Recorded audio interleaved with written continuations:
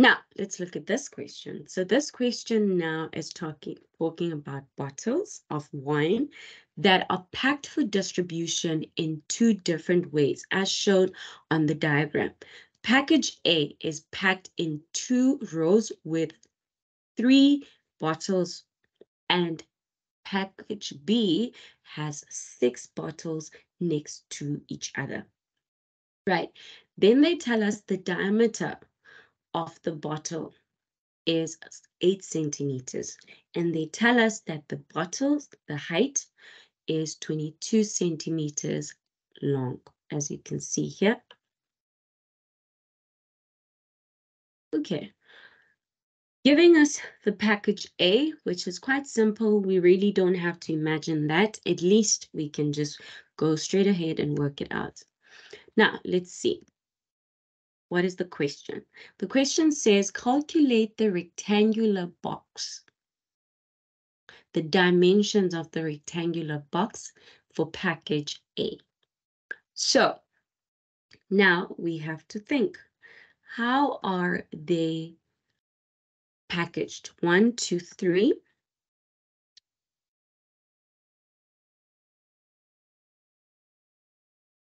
Right, so there we go. They're packaged like that. So the reason why I say 8 centimeters times 3 centimeters, why? Because remember, we're given the diameter. So the diameter was 8 centimeters. So meaning that this would be 8 centimeters, 8 centimeters, and 8 centimeters. That's the space that they're actually going to take. As I said, guys, we have not been told about the material. For example, the box here, can you see that it's divided? If they would have to, if they could tell us the thickness of that cardboard, then we would have to add it. Okay? So we just working, with the information that we are given. So we get the answer, 8 centimeters times 2 centimeters, we get 16 centimeters. Right. The reason also we are saying times by 2 here, you've guessed it. Here, there's only 2 bottles, so it's just 8 times 2. But here, there was 3 bottles. That's another thing that's very important is, if they were to talk about the thickness of, let me try and change color. The thickness maybe of this part, it would have been a different case, because it means that we would have to now add. In this case, they're just asking us very simple things, and hence we're just saying 8 centimeters times by 2, we get 16. Right, now, let's look at the height. The height, they did tell us the height. Obviously, it's just one layer, guys, so we are not going to be multiplying times by 2 and so on. It is just honestly 22 centimeters times by 1. The answer is, of course, 22. So now remember, they said calculate the dimensions. So you have to say 24 centimeters by 16 by 24. Right. Calculate the dimensions of the rectangular box labeled B. Now, here in this box, they just said it's 6. Remember they spoke about 6 bottles when we started, that we're trying to pack 6 bottles. So here, this is just one row. The bottles are like this. 6 of them like this. So it's quite simple.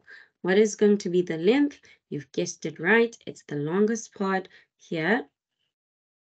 And we know the diameter of the bottle is just 8 centimeters. So you're just going to say 8 times by the 6 bottles. You get your answer as 48 centimeters. Right, now, the width. The width, you have to then say 8 centimeters times by 1. And why times by 1? Because we're just packing them in a row. So this part here, if you can see, is just 8 centimeters. That's the diameter. Okay, and that's the answer. So we have 8 centimeters. Then we have the height. Height it's just one layer. So we're just going to have that, which is 8 centimeters. Sorry about this. So the answer is 22 centimeters. And that's it for these bottles, okay? The dimensions now, let's not forget. So it's 48 for the length, 8 for the width, and 22 for the height. Guys, you don't just put them anyhow you want. As I said, it must be length times breadth times height. Now, they're saying calculate the surface area of package A. They are telling us package A is 24 by 16 by 22. And remember that this is length, and this is the breadth, and this is the height. Now, what is the equation of surface area? You are definitely going to be given that. You just need to substitute what you have. As you can see, my length, there is my length here, substituted accordingly. Breadth, there's the breadth, substituted accordingly. And then the height, I have the height here, substituted also accordingly. So we find, we substitute. Don't just jump straight to the answer. I think showing your calculations also can get you 4 marks. Now, let's look at the cost. It says now the cost to produce, if the cardboard costs 0,0075 per centimeter squared. Now, I'm honestly assuming here that they're just talking about the cardboard that is basically the outside. We can see there's cardboard inside, but they haven't said anything about that. And if only they were to say something, then obviously would then have to add it to the surface area and then calculate it. In this case, they said nothing, so we're just going to work with what we have. Guys, when it comes to this, it says per centimeter squared, and we have 2,528 centimeters squared. So basically, we're just going to say, okay, multiplied by that. So you get your answer as 18,98, which is actually quite cheap.